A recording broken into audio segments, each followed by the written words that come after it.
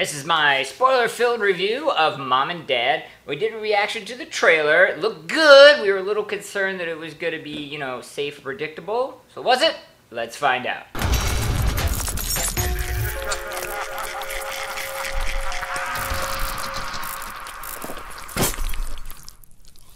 I gotta let everybody know up front, this is going to be a spoiler-filled review. So if you haven't seen the movie yet, go check it out.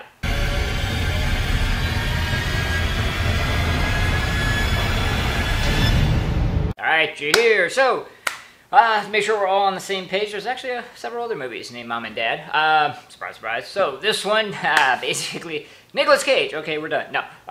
Nicolas Cage and Selma Blair are parents to two obnoxious, horrible children. And something occurs, completely nondescript, possibly transmitted over TV waves, but who knows, that drives them to kill, and not just them, but all parents to kill their children. Sounds like a dream come true. All right, we start off with likes, and, well, what's not to like? No, okay, obviously the premise is something that I appreciate, I like. Not necessarily that it's nondescript. I could kind of handle that, but obviously the idea of the the parents killing their children is absolutely wonderful.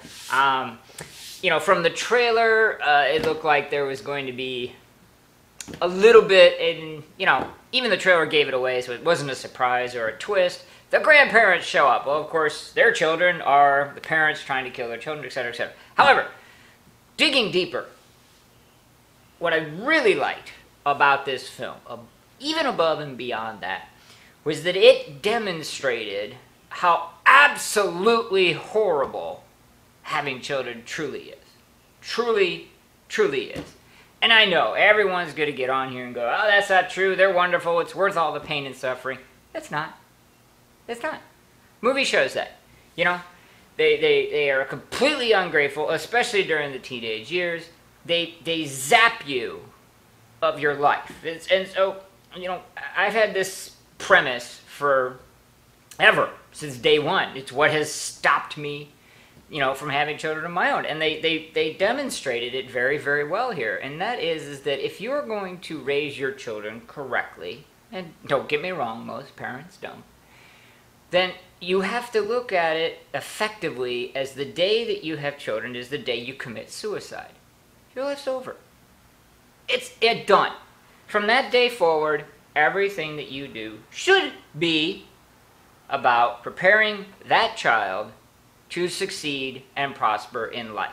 That includes tough love, not being their friend, answering their questions, guiding them, being a role model, not necessarily how bad you are, but the best self that you could put forward.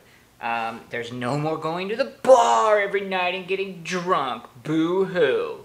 There's no more getting together with the guys to go to the strip joints. There's no more getting together with the girls to go to the bars and dance. It's over. It's done. It's committed suicide. And then this film took it a step further, which I really appreciated. And it shows you how it doesn't just alter your lifestyle, but it alters you. You know? It turns you into this just, you know, it was demonstrated perfectly in the brilliant scene in the car with the mom and the daughter, where the mom pulls the typical mom BS. You and your brother are all I have, and you don't talk to me, and it hurts me when you cut me out, blah, blah, blah, blah. And the daughter says, it's not my fault, you have no life. And that was perfect. Brilliant, because that's what happens. These parents, you know, you have kids, and they're your whole life, and you lose everything. You lose all the opportunities. A wonderful, wonderful scene where Nicolas Cage has built a pool table and then absolutely destroyed it, and then reminisced about just all the things that he's lost by making this terrible, terrible decision. And yes, people will jump in the comments section and say, well, you know, that's just part of it. And once they're grown, it's all wonderful. It's too late. It's too late. You have squandered, for most people, your 20s and your 30s, or your 30s and your 40s, without any life, raising terrible, unappreciative children. And now you wake up, and you can't get any of that back. You've lost all of it.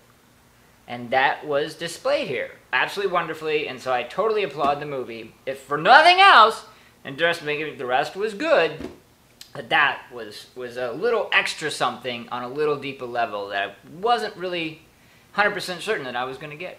It is dislikes time, and it's not a perfect movie, so it does have two issues. One is a complete personal one. Very few people would agree with this. Ignore for a moment if you care to.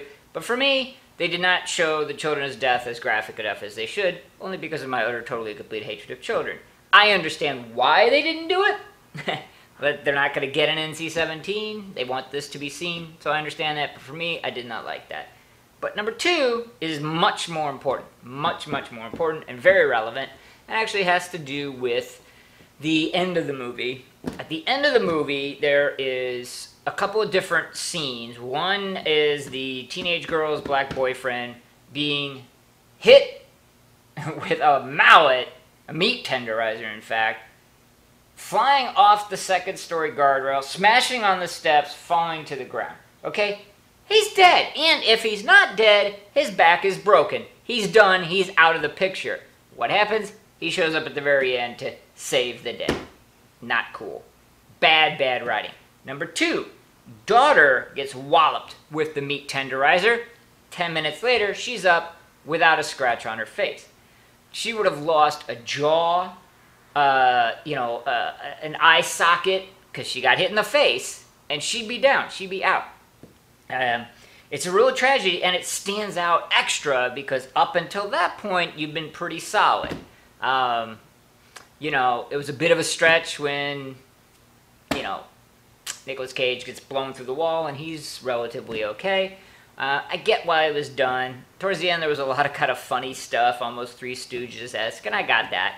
But then, when you get to the resolution, you really should not be doing that stupid crap. The boyfriend saves the day, even though he's dead or has a broken back.